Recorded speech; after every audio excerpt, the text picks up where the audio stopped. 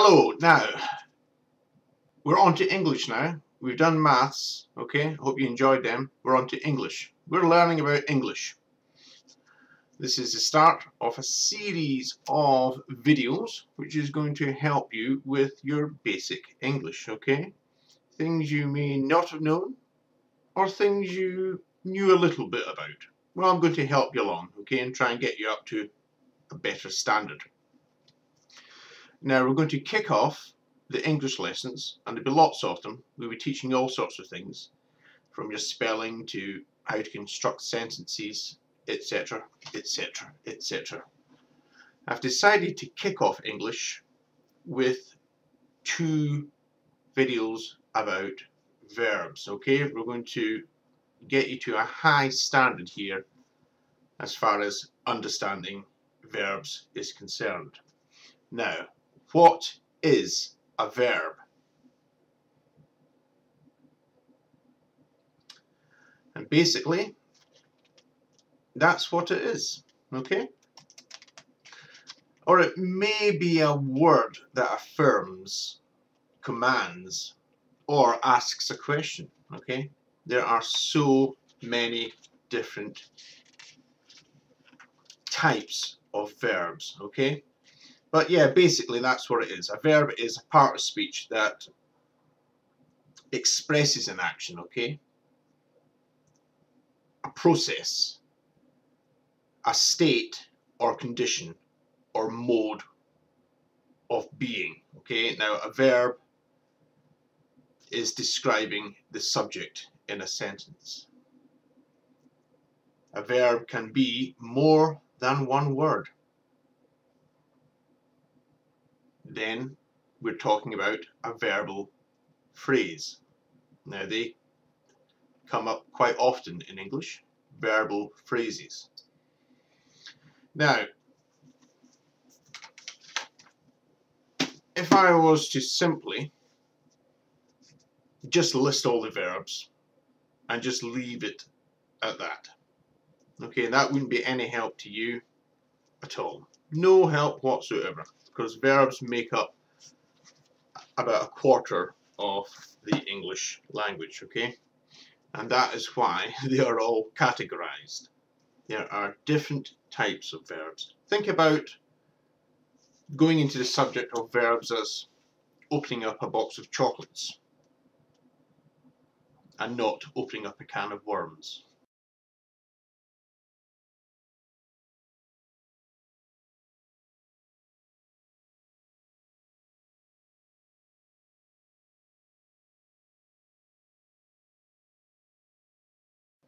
It'll all become clear. So what we're going to be doing, okay, in this video and in the next video, 2 parts, we are going to be categorizing these verbs and explaining exactly what they mean, okay? And we're going to be starting off with modal verbs.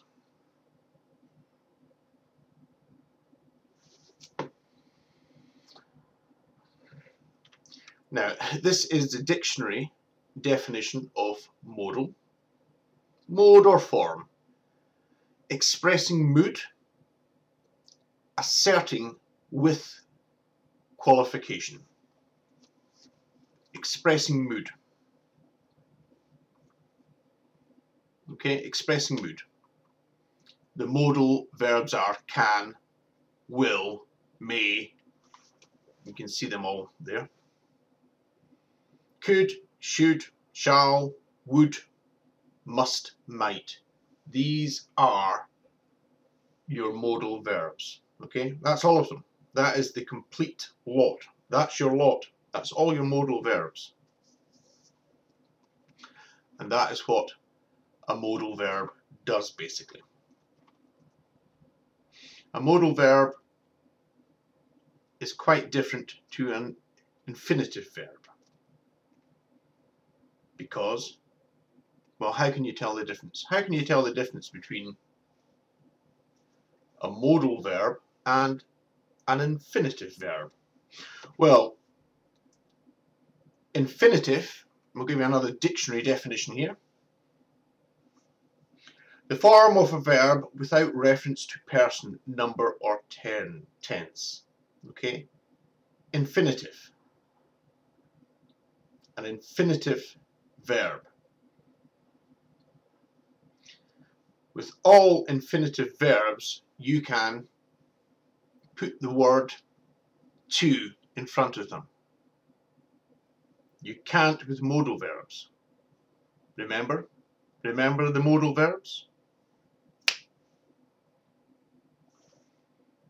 Think about it. You can't do it, can you? You can't say to can, to will, to may, to could, to should, to shall, to would, to must, to might.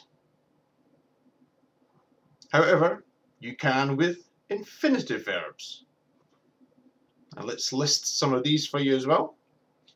To jump, to run, to be, to see, to dance, to eat, to laugh, to sing, to walk, to impress. The list is endless. Okay, it goes on and on and on and on and on. These verbs are infinitive. If you can put the word to in front of the verb, then it is an infinitive verb.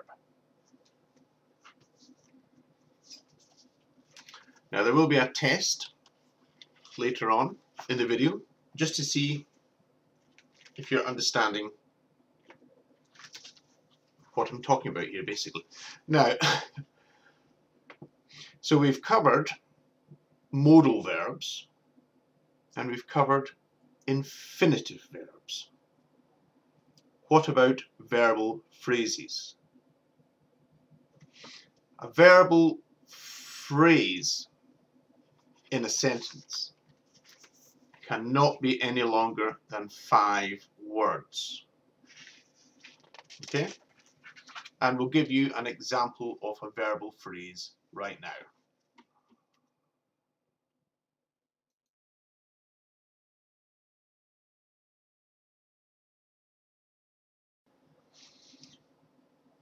You see what I mean? I mean, a lot of people would actually think that there, with that verbal phrase, in fact, there's only one verb there.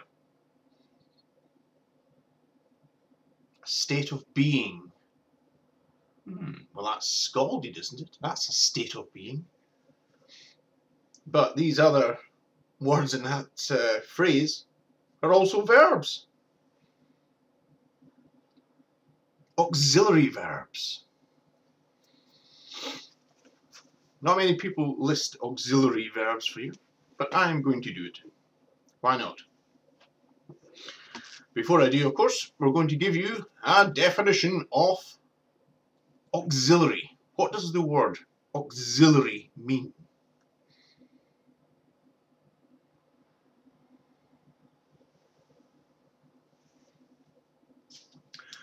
Auxiliary, referring to my notes, definition from the dictionary here. Providing help, okay? Providing help. Subsidiary, supplementary, a helper. Helps form tenses, moods, voices, etc. It is a helping verb. That is what an auxiliary verb is. Right, well, let's see some examples of these auxiliary verbs. Let's put you on a black screen.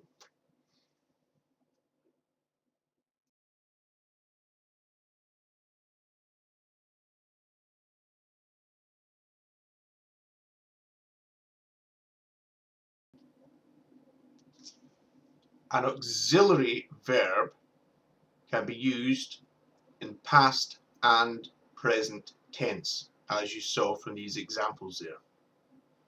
Okay, so you could say can, can't, could, couldn't.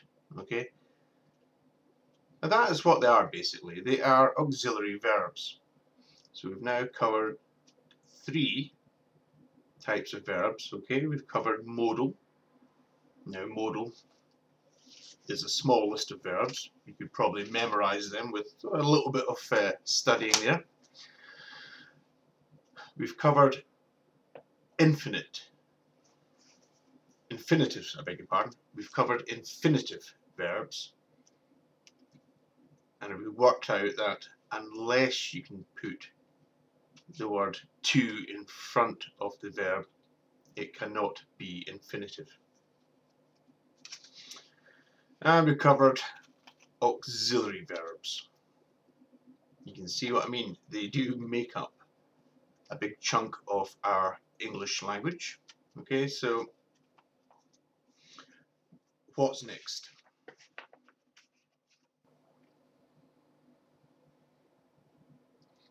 Auxiliary verbs make up verbal phrases.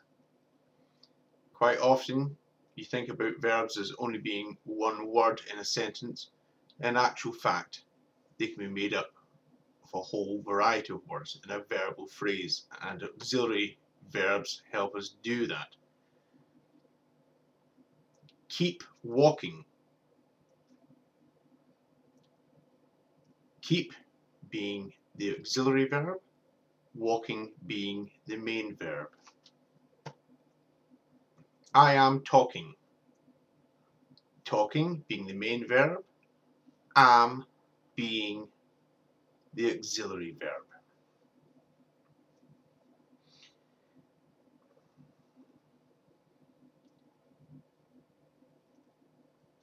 I must run. Must, auxiliary, main verb, run. Must run, making up the verbal phrase there. We shall eat. Shall, auxiliary verb, eat, the main verb. Shall eat is a verbal phrase, making up the verbal phrase, shall eat. We shouldn't go to town.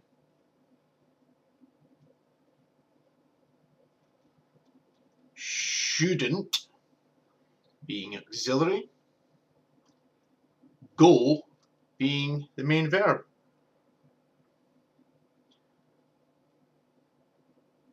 I will keep you informed.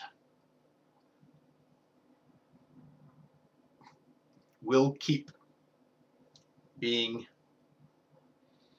the ones there.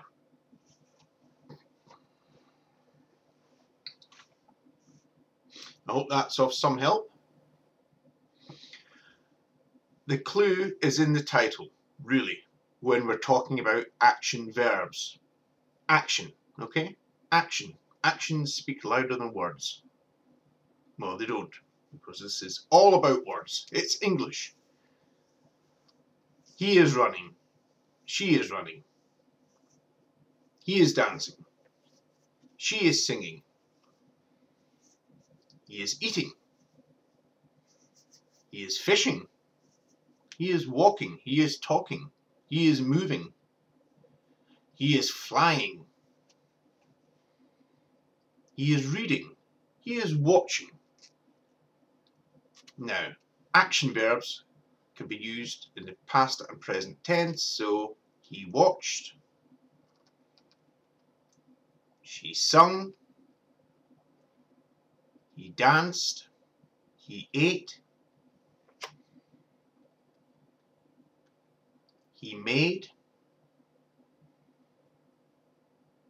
These are all action verbs. Let's give you another list. Why not?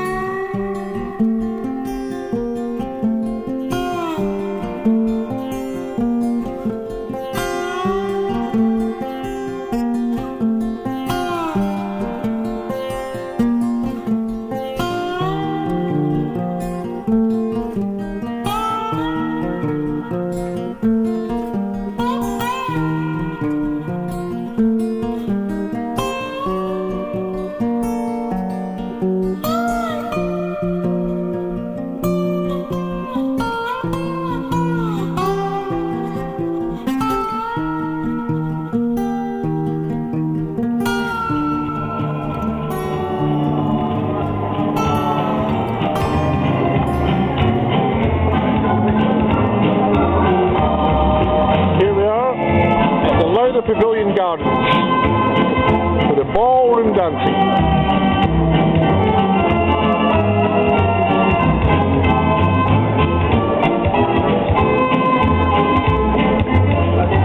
How are you enjoying the proceedings? He's having a whale of a time.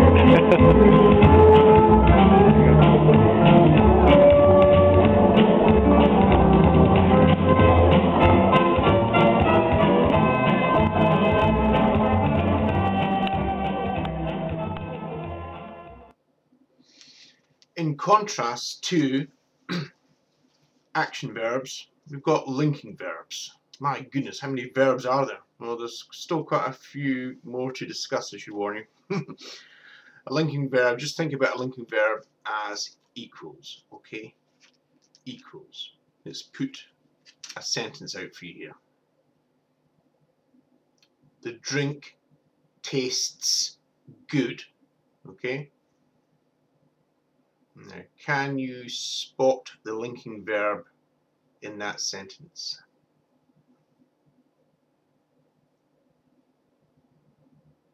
It's tastes, isn't it? Equals. The drink is equal to good. The drink tastes good. The food tastes good.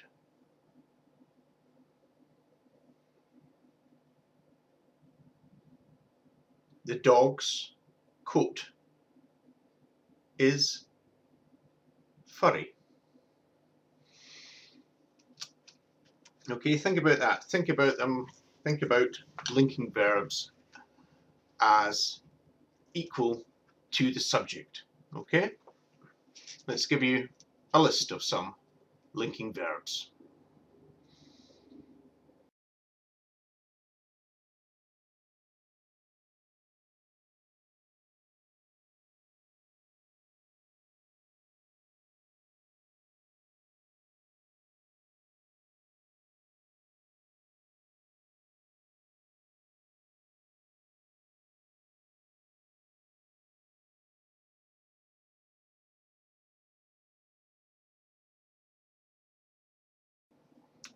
So what can a linking verb do?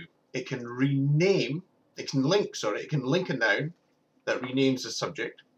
It can rename the adjective that renames the subject. The clue is basically in the title with linking verbs. That's what they do. They link.